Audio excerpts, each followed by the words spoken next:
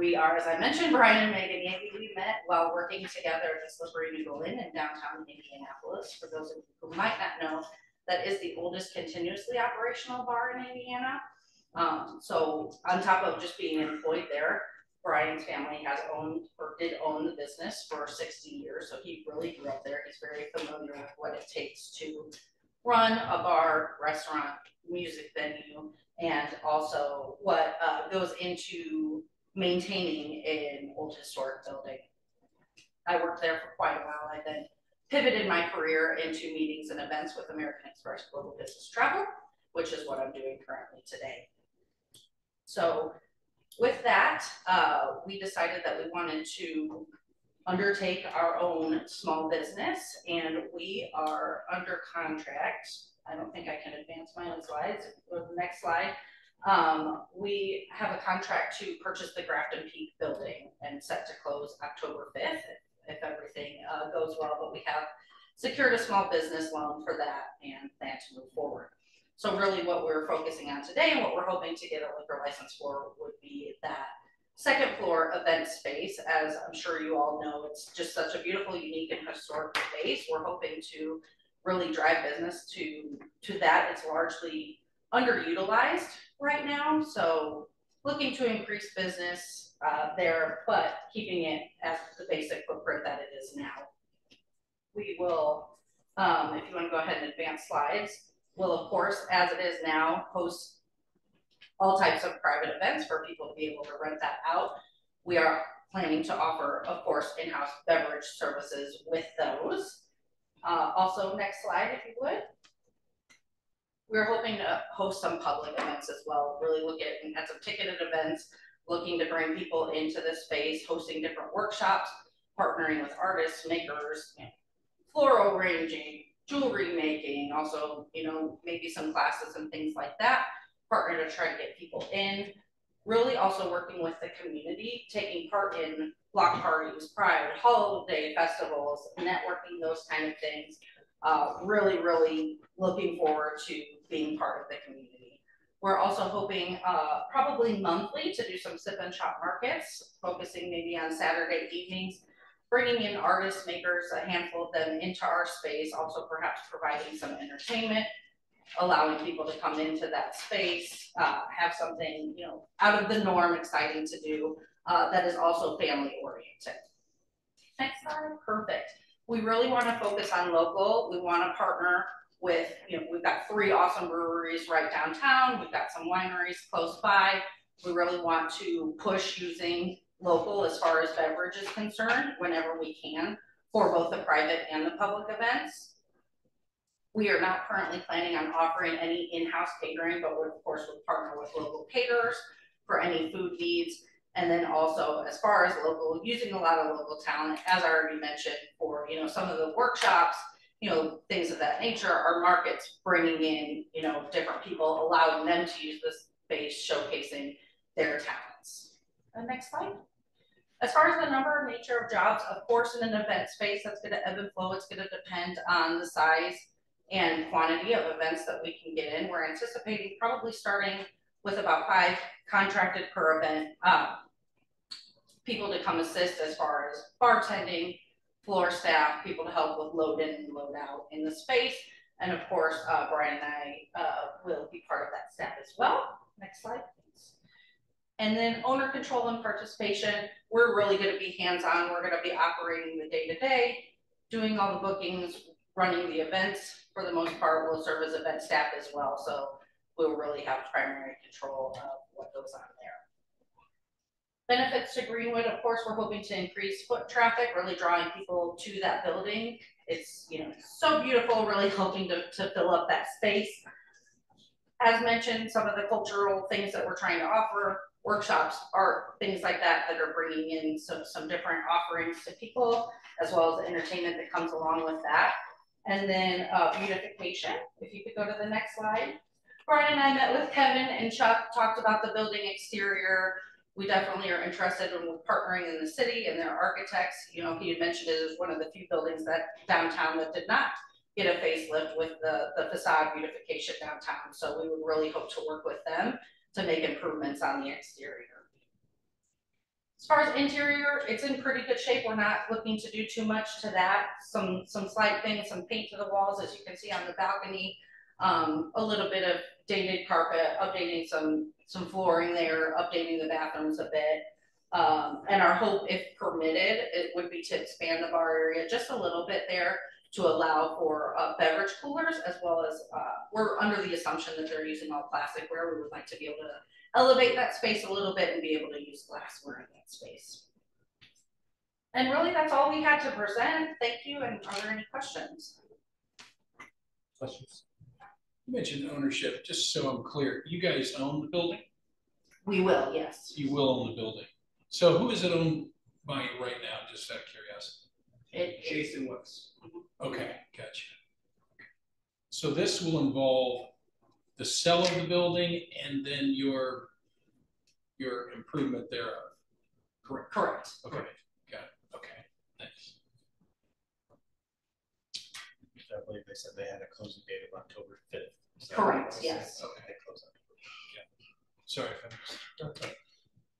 Anything else with that, Mr. Wild? Assuming everything is approved as you're requesting, when do you think you will start operation? In the event space right away, the current owner does have events booked out through the end of the year, and then we would hope to try to build upon those events pretty immediately. Of course, it does take time to get people to rent the space and all of that, but it's pretty turnkey. And parking for this? We do not have any parking. We would utilize the city's parking. Your turn. All right.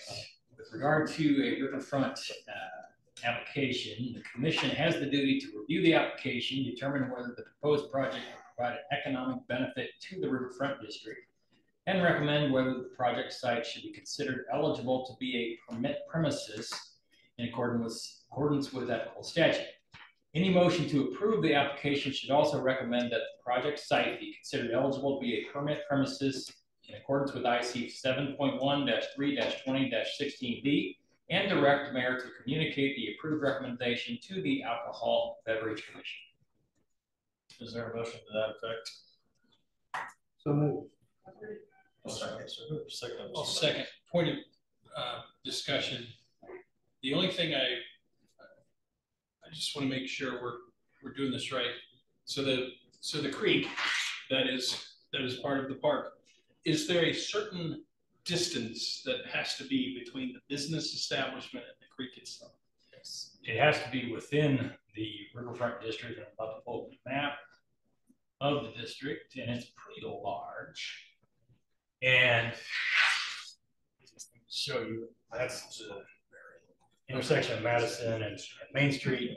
Their location would be just straight in the middle of the district, basically. Okay. Thank you. Just for my own clarification, it seems like this location has come up prior for a different establishment or different purpose, and I think it was for Riverfront, if my memory serves me. And so it's with the ownership of the building, this application, rather than the site itself. Is that right?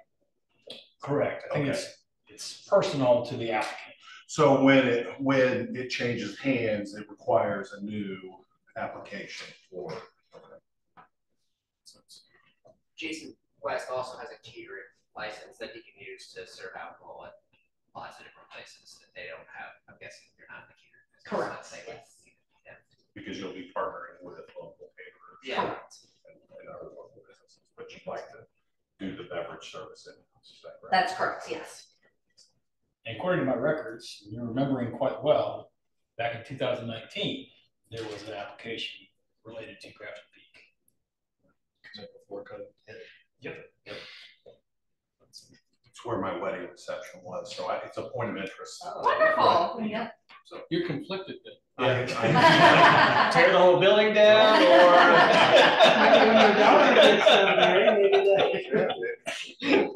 Remember it. All right. Any further comments or questions from commission members? All right. All those in favor, aye. Aye. All those opposed, nay. Any abstentions? Motion approved by 0.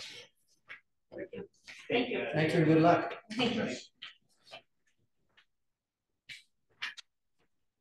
Old business, capital project report, Freedom Park Pickleball Complex. Sorry, it's a briefer than normal. Rob was going to do this, but had a family issue, so I'm stepping in for Mr. Taggart. If you remember, we came before you last month to talk about. Oh, look at that! The man dialed there. He didn't even know it was happening. Wow, that's impressive. He just popped up there. Dedication. A little scared. For a pickleball complex at Freedom Park that would be scaled substantially, in this case 16 courts, and it can host tournaments and serve as kind of the hub of greater Johnson County for pickleball. This would leverage the fact that all the utilities were already at Freedom Park in a big way because of the pool, which had another successful year, Mr. Hopper. I know it's one of your original themes, but that's Rob's bailiwick. It would also play off all that parking, which is great during pool season, but doesn't really get utilized as much afterwards. The bids, we had 5 bids, right, Amanda? Yes, 5 bids that came back within our estimates, which was essentially we have large ranges of just over $1 million to somewhere within $2 million. The low bid came in with the deduct as an alternate at $1,374,757, if I heard it down right.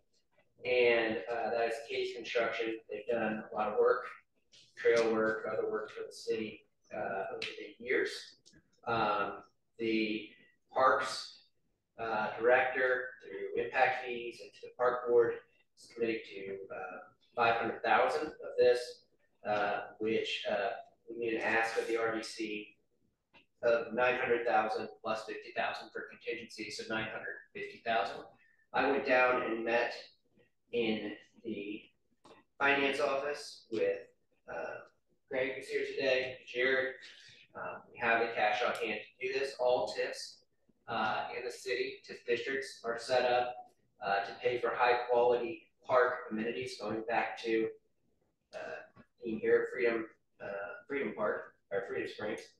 And we've asked that it be split with the majority coming from the Southwest TIF, which, as Adam will show you, is growing fast and set to continue to grow. And then from the other TIFs as all the city will benefit from this project. So if you have any questions, Rob's here. Rob, there's a lot of talk about pickleball before. Kevin Hoover may be a convert. He was at the US Open. Maybe he's going to give up on tennis. Mr. Mike Campbell was in a meeting with Mr. Ron West, I assume, even though they probably were talking about other things. In my experience, Mission West always brings up pickleball. So he's in favor of pickleball courts. Yeah. So any questions after that on look, feel, amenities, programming, right? Rob will take and Greg on the financing, but the ask would be for $950,000 and to award the contract to Case Construction with $500,000 commitment from parks and their various funds to build 16 pickleball courts and related infrastructure. There's also how many parking spots, Rob? How many parking spots do we have?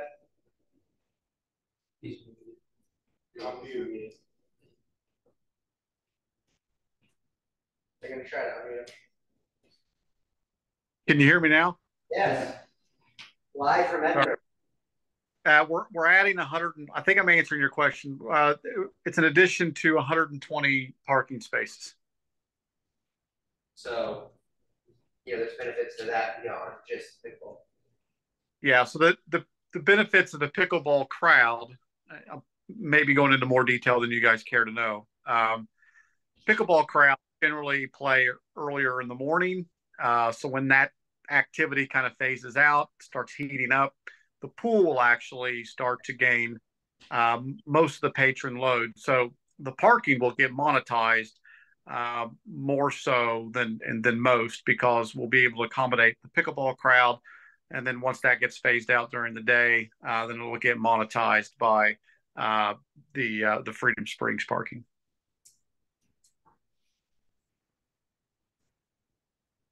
Kevin, I have a question on the bid sheets. See, what you said, you deducted some alternates. Yes. Entirely, or what did you deduct? So Case actually read the specs the way they should have been read, which is that there's optional other equipment, including some lighting and site things that would be purchased by a cooperative purchase agreement to make national contracts outside of it. And the alternate was to back those out, essentially. So their base bid was actually the 1.3, whereas the rest of the contractors put down a base bid and then added, if that makes sense, which is why those were all additions of the stuff that Parks Department would procure separately. So the reason that they had the negative one is that their real base bid was minus those kind of site amenities that we plan to purchase with other funds. We just wanted to see what the pricing was, and they were actually the only one to do it correctly. Thank you. And is the alternate bid number 2 going to be included or not? Not included.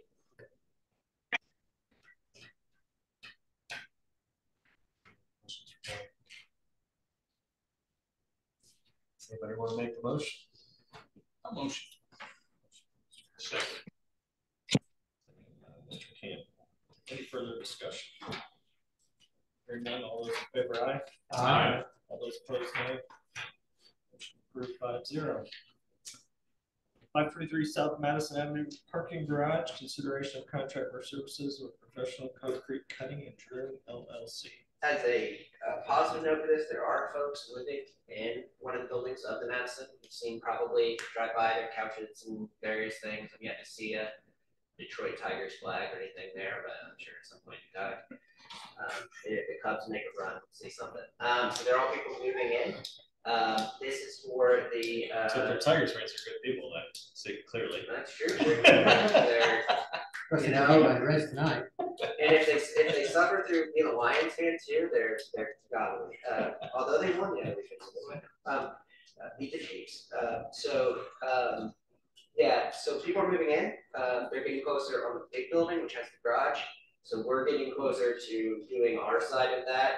We've already approved the money, the contract for all the gating equipment. This is a small contract for $1,995. Trying to get multiple quotes. This is one we got to core in for conduits and electric runs for the camera system that is going to go in the garage. Any questions or comments? Motion approved. I'll make the motion to approve. Motion by Mr. Bone. Sorry, I heard him first. You want a second, Mr. Campbell? Yeah, a second. All right, thank you, sir. All those in favor, aye. Aye. All those opposed, nay. All right, 5-0. Next up, consideration of contract for services with Bruce Electric. Yeah, and so the deal here is to run all of the electric through the 4 floors of the parking garage to hit. It outlines them there, but to hit the pretty large number of security camera locations, and that will be $28,535.16. Should say both of these should be central tip, as this is right in the core of the central tip. Essentially, we paid for CRG to build the garage, but as far as security, the administration, the other offices around me have a very high standard and value on security, and so we are outfitting it with the city's level of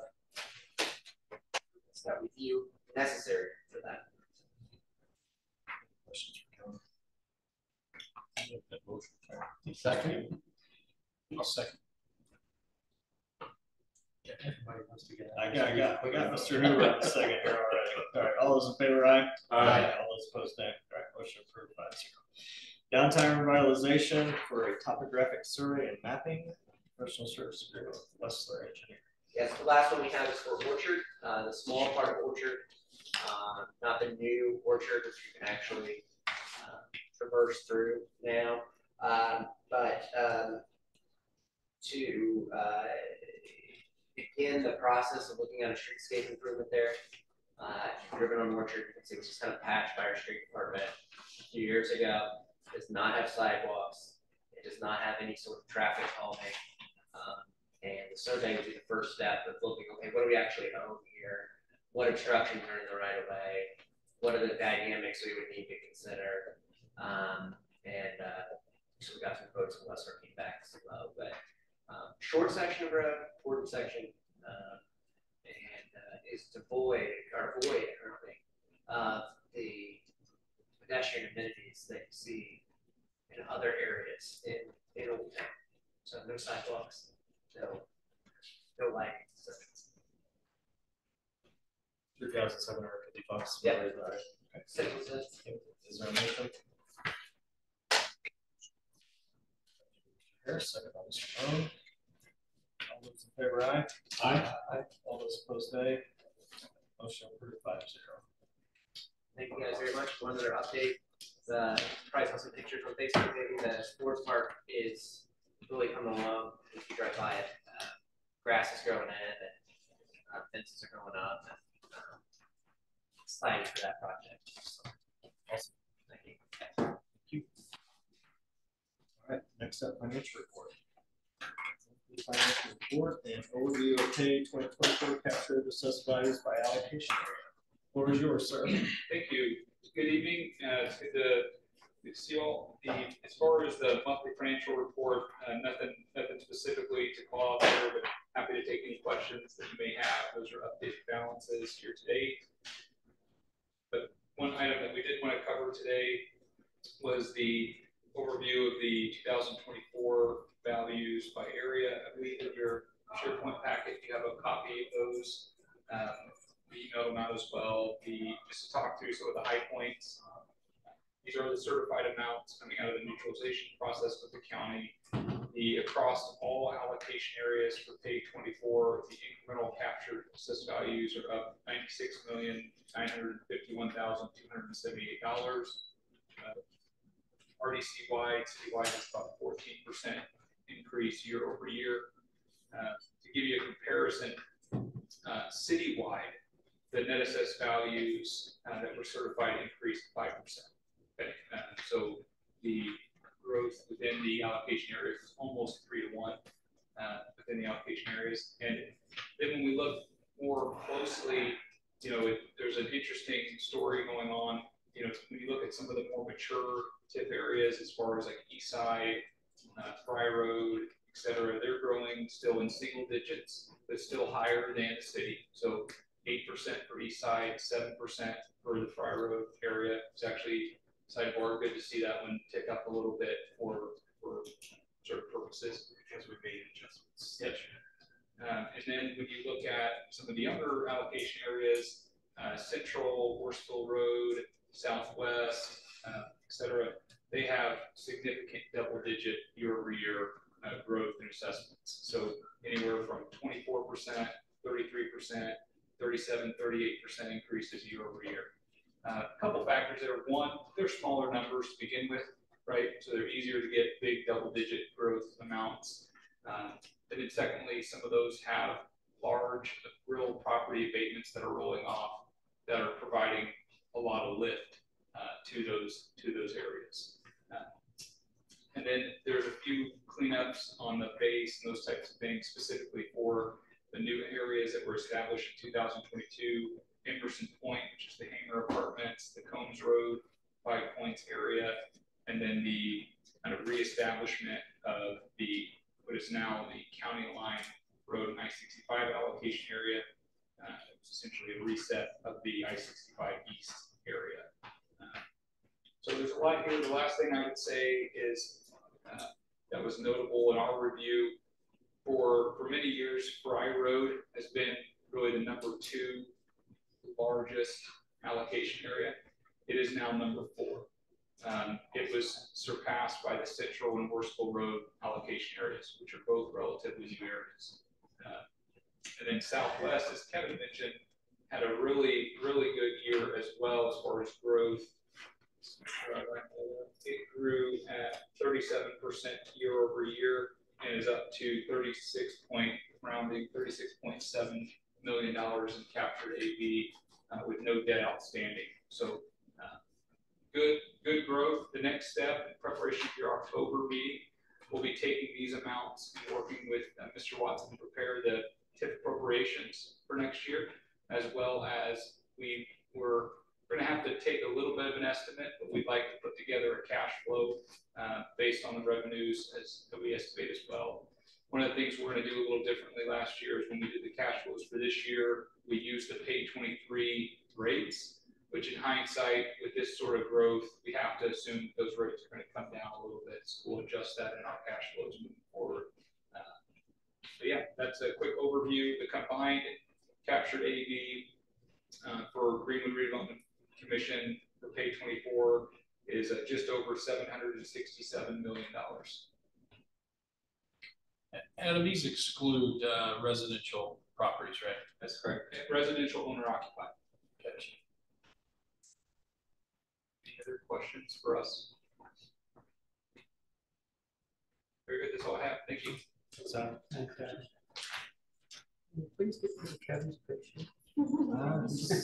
he's up there for good, yeah. I think that may be permanently on the TV I thought screen. you tried, but Yeah. I'll text him a picture. Yeah, I'm amused by it. Mr. Foster, anything from the Corporation Counsel's office? Nothing Corporation Council's office. Mr. Watson, anything from you, sir? No, sir. All right. Mr. Wright, anything from you? Nothing for me. All right, Mr. St. John, you have a walk-on for us, I guess? I did, yes. Thank you for taking this as a walk-on. We've been working on this scope with HWC for about a month now, and late last month I thought it was at an appropriate place based on the size of the contract. It needs 2 readings, so that's why we decided to walk it on tonight. As this commission knows, last spring you all approved a contract with HWC to do a corridor study of Main Street from Meridian, pretty much to the eastern city limits there at 5 Points Road. A large portion of that corridor study is complete. We developed some recommendations out of that. The first segment we're looking at targeting is just a continuation of our Main Street project. Mayor, Billy, can you share the podium so the recording will have the? I think it is. No one else is my screen. But on the TV it's not. Okay. But it is on the center. I can see on both. Okay. Never mind. Sorry. The visual is not very helpful for the commission. It'd be a continuation of our Main Street project east from Meridian. The segment we'll be looking at doing under this contract would be Meridian Street to Oak Avenue, segments 1 and 2 of the corridor study. This would be a contract to do survey, design work, utility coordination, railroad coordination, geotech, right-of-way, appraising and buying. And they've included costs for construction administration, which is the inspection work, and assistance on the bidding, which we've set up to be approved as a separate notice to proceed. So, any questions I'd be happy to take. just for clarification, the scope of this project, this portion of the project is from east of Meridian to west of Polk, so those intersections of Main and Meridian. It reads odd because it says from west of Meridian Street. So are the intersections east of Polk Street, which are the intersections included in the study or not? They were included in the study. They would be included in this roadway project. So that would be west of Meridian. Is it backwards on the Polk? It is written correctly. west of Meridian? So it would include the intersection of Meridian. It would include the intersection. Okay. Yeah, Max doesn't show it Yeah, correctly. I can define one out. Yeah. Thank you. guys, what do you need from us today? This is just the introduction of this contract, so I'll be back in a month with the contract for approval. Got it. Any other questions for Mr. St. John? I assume you're done. Sorry, I didn't know if Kevin interrupted. Yeah, okay. And again, I had some visuals to kind of see what the quarter study kind of proposed, and if anyone's interested in that, please reach out to me. Get it to me, I'll put it on the SharePoint. appreciate it. All right. Yes, sir. Yep, go ahead. I did just yesterday receive an annual report from BBC, which we commonly know as the Oak and Barrel Project. And it was due today, so we got it in time. Their oral report under the agreement will be presented next month. In the last couple of years, we have waived that and delegated authority to the president to make that determination once we've had a chance to review the actual report and so forth. So I would offer you again that opportunity to delegate authority to the president to waive their oral report if the written report is found to be satisfactory. And you'll make that determination in consultation. I'll move that we authorize Mr. Hopper to make that assessment and waive the oral presentation by BBC. Second. Motion by Mr. Hooper, second by Mr. Harris. All those in favor, aye? Aye. Aye. All those opposed, nay. 5-0. Thank you. Anything with the mayor's office today? Anybody know? Yes, no. All right. Is there a motion to approve our September claims docket in the amount of $1,577,831.45? Motion. Second. Third motion by Mr. Harris, second by Mr. Huff. All those in favor, aye? Aye. All those opposed, nay. Motion approved 5-0. Anyone else have any business for us today? Next month's meeting. I'm almost there. Oh, okay. Yeah. All right, so reminder, next meeting will be October 17th, so the third Tuesday, I think. October 17th? Yeah, and not fall break this week. I would probably be virtual. Understood. All right, hearing and seeing no other business, we will be adjourned.